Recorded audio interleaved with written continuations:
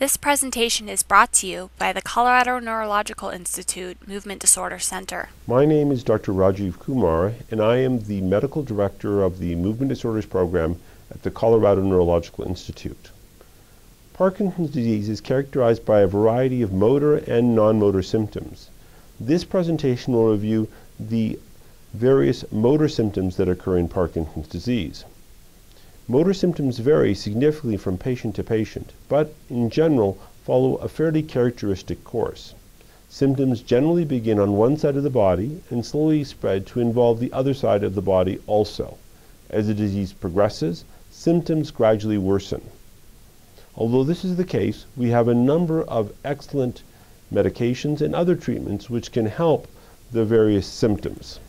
The cardinal signs or primary signs of Parkinson's disease include tremor, which dominates at rest, bradykinesia or slowness of movements, rigidity or stiffness to passive movements of the neck, trunk, or limbs, and postural instability or reduced balance. These are the classic findings in patients with Parkinson's disease. Some patients may not exhibit all of these findings. About 80% of Parkinson's disease patients develop tremor. Although tremor is seen by the patient and the examiner, some patients also complain of internal tremor, which they feel others cannot appreciate. Tremor usually affects the arms, but can also affect the legs as well as the jaw. A commonly seen pattern of progression is that tremor begins in one hand and then spreads to the leg on the same side of the body before spreading to limbs on the other side of the body. In Parkinson's disease, tremor is typically seen at rest and improves when the limb is moved. Tremor is often worse when the individual is stressed or anxious. This patient demonstrates predominantly left-sided tremor at rest, affecting the hands and feet. The tremor in the hands involves both fingers and the wrist.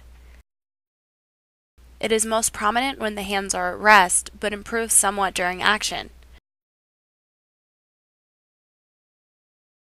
Bradykinesia means slowness of movement. This is characterized by a slower reaction time as well as slow movement time. Speed of voluntary as well as automatic movements is reduced. Bradykinesia is present in all patients with Parkinson's disease and can drastically affect day-to-day activities. It can affect the limbs, causing reduction in speed of manual tasks such as eating. It can also affect the trunk, making gross movements such as arising from a chair or walking difficult. This patient demonstrates predominantly left-sided bradykinesia.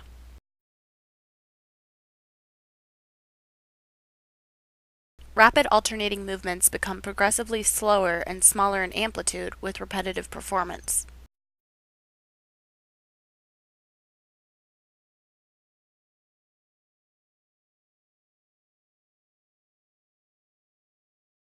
Bradykinesia can also cause a reduction in facial expressiveness, a symptom commonly referred to as masked face. This is a sign of reduced automatic movement. Other forms of nonverbal communication, such as gesturing, may also be reduced.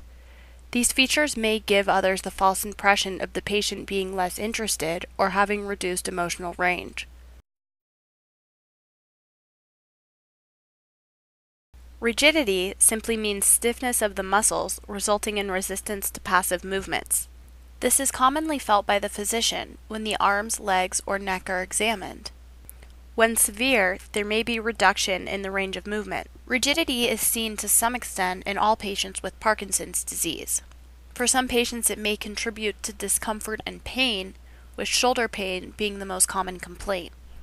Postural instability is a reduction in balance characterized by a loss of ability to maintain an upright posture. Poor balance commonly develops as the disease progresses and can be a major source of disability and injury due to falls. Unfortunately, anti-Parkinson medication such as levodopa is less effective for postural instability than it is for either tremor or limb bradykinesia.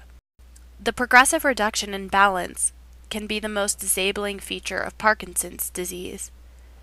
This can reduce independence because walking may be unsafe.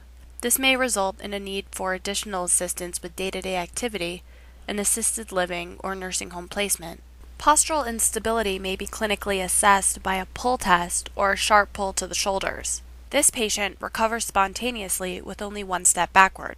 This second patient has more advanced Parkinson's disease and needs to be caught to prevent falling. Abnormal gait or manner of walking is a characteristic feature of Parkinson's disease. This may be evident even from the earliest time of diagnosis. Since Parkinson's disease is asymmetric, it is common to see reduction in swing of one arm, fixed posturing of the elbow, and dragging of one leg. As the disease progresses, smaller steps at slower speeds are characteristic. In many patients, the gait disorder may involve freezing. This is a phenomenon in which the feet seem to stick to the floor and it is difficult for the patient to initiate movement. Freezing commonly occurs when a patient is starting to walk after rising from sitting, when passing through doorways, or when turning.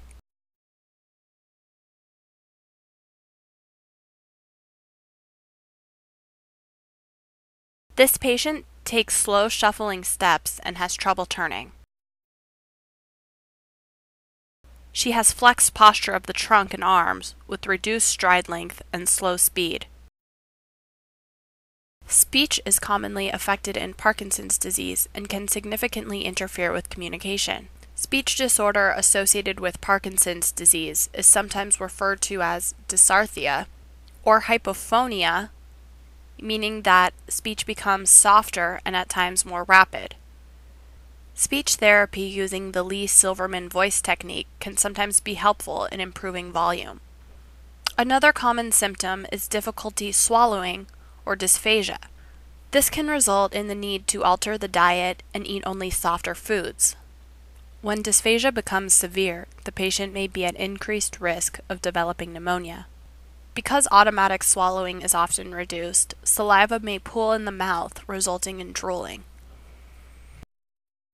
Small handwriting, or micrographia, is a characteristic feature. This is largely due to bradykinesia or slowness with reduction in amplitude of fine movements. Generally, there is increasing smallness of letters with prolonged handwriting. Motor symptoms occur in all patients with Parkinson's disease, but the specific symptoms can vary from patient to patient and can change as the disease progresses. Most symptoms become worse during either physical or emotional stress. Medications and also various non-pharmacologic therapies, such as speech therapy and physical therapy, can be helpful in managing the various symptoms. Levodopa is the gold standard or most effective medication for motor symptoms of Parkinson's disease, and limb slowness or bradykinesia tends to respond best to this medication. Tremor can respond variably, sometimes less well, and as the disease progresses, midline symptoms such as trouble with speech or dysarthria and gait and balance problems tend to become less levodopa responsive.